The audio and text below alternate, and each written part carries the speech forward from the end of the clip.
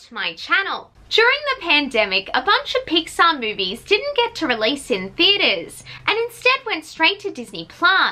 These movies were Soul, Luca and Turning Red.